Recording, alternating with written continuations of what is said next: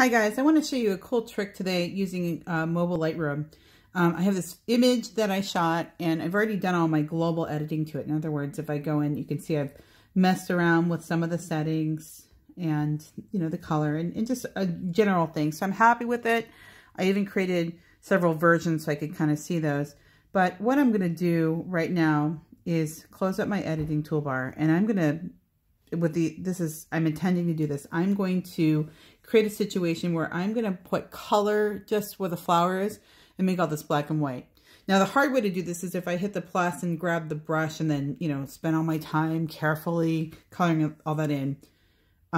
Let's work smarter, not harder. So instead, we're going to click on the second option, which is the radial gradient. And I'm going to select the flower. So because I'm grabbing a circle, I'm going to start in the center. And you can see it drags outward from the middle. And it doesn't have to even be a perfect circle. I can always modify it as I see fit. And I can move this where I need to.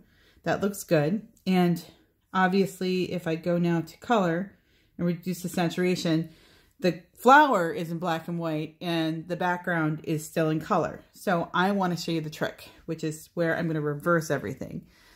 Over here on the side, if you click this little button, it looks almost like a little yin-yang. It flips it all. So now this is all selected and the flower is not selected, even though that's what I initially grabbed. I'm also going to make sure that my feather is set to something kind of high.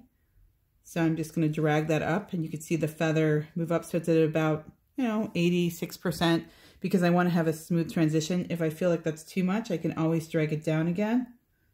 I think after looking at that, I think somewhere around there. I'm going to hit done, and you see how quickly and easily I was able to accomplish that. Obviously, this is more of a circular shape. If it was some weird shape, I would have to use other tools to do this. And I am, of course, going to go to my versions, and I'm going to hit create version, and I think I'll call this one black, white, right? Oops. And then hit apply. And what's nice about having all these versions is that, again, if I wanted to later on, I can go back and just, see all the different edits that I've created over time. Here's one where I messed around with the colors in the flower.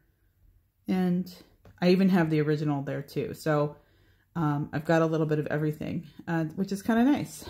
So that is how you use the radial edit.